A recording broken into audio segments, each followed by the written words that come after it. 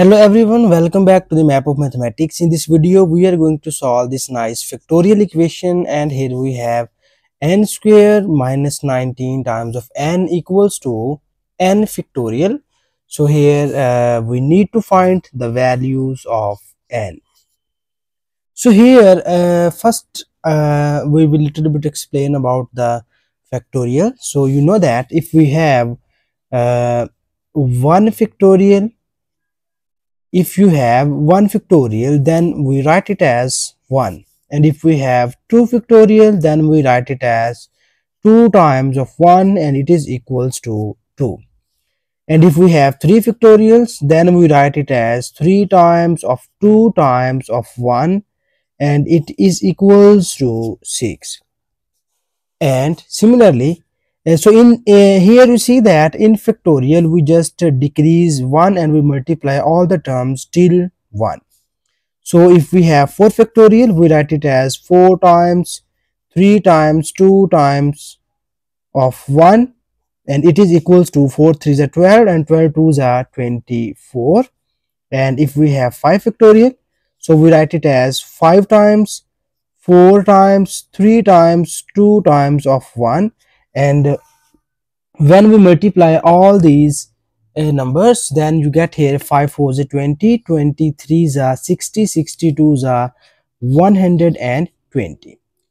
So here you see that we have 4 3 2 1, and we know that 4 3 2 1 equals to 4 factorial. So we write 5 factorial as 5 times of 4 factorial. And similarly, if I can write here 6 factorial, so it will be equals to 6 times of 5 factorial and up to so on.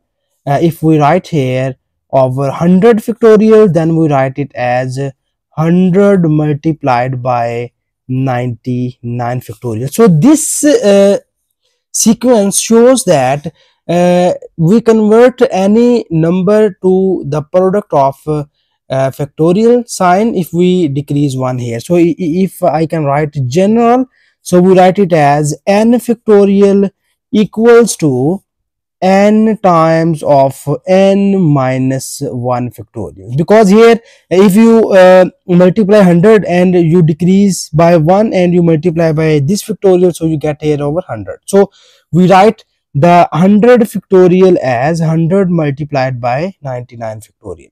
So now we just put n factorial equals to n multiplied by n minus 1 factorial in the right hand side of the given equation. So here we have our given equation, and now we substitute this n factorial by n into n minus 1 factorial, and we write it as n square minus 19 times of n equals to n times of n minus 1 factorial. And now we divide both of the sides by n, because n be the common term, so that here we divide n on both of the sides of this equation, so that here when we divide both of the sides by n, then you get here n square over n minus 19n over n equals to n times of n minus 1 factorial divided by n. And now here you see that this n is cancelled by this one, and we obtain here n minus, this n is cancelled by this, n minus 19 equals to this n is cancelled by this one, and we have n minus 1 factorial. So now we convert our n minus 1 factorial into the simple form, so that here we will just take n minus 1 factorial equals to y, and we convert our whole equation in terms of y. So when we take y equals to n minus 1, and this implies that our n equals to y plus 1, so y plus 1 will becomes equals to n. So now we substitute these two values on the above equation and we write it as, so here you have n, and our n equals to y plus 1, and this is minus 19 equals to we have n minus 1 factorial is equals to y, and it will becomes y factorial.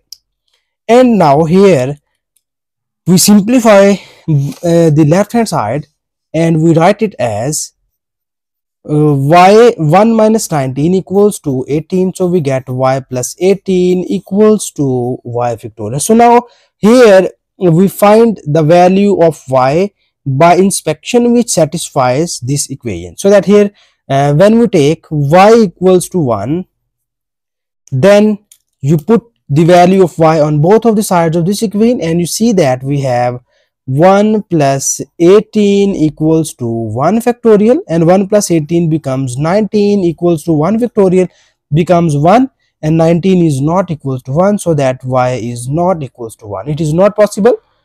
And now we substitute here another value, so we take it here y equals to 2. So now we check at y equals to 2. So when you put y equals to 2 here, then you get 2 plus 2 factorial, and we have 2 plus 18 becomes 20, and 2 factorial equals to 2, so it cannot be possible. So y is not equals to 2. So similarly, now we check here at y equals to 3, so that when you put y equals to 3 in the above equation, then you get here 3 plus 18 equals to 3 factorial, and we have 3 plus 18 becomes 21, and 3 factorial equals to 6. So it is not possible, so that we cannot choose y equals to 3. And now we substitute here y equals to 4.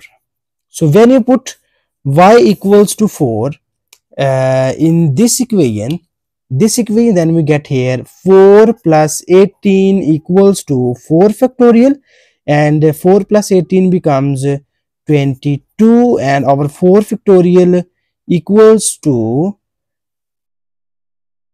24. So here you see that we write our 4 factorial.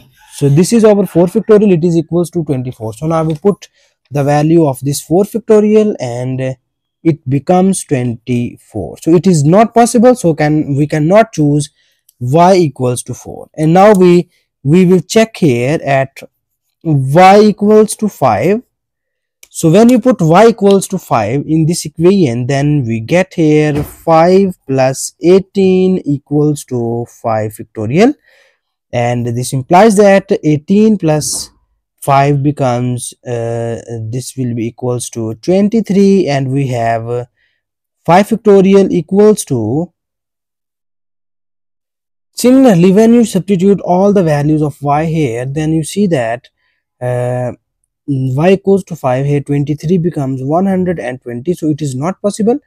So here we finally conclude that any value, we cannot find any value of y which is satisfied this equation, so that here we cannot find, or there is not exist an integer solution of this problem, so that here we cannot find the value of n. So this is the final conclusion, and thank you so much for watching this video. Please subscribe to my channel for more exciting videos.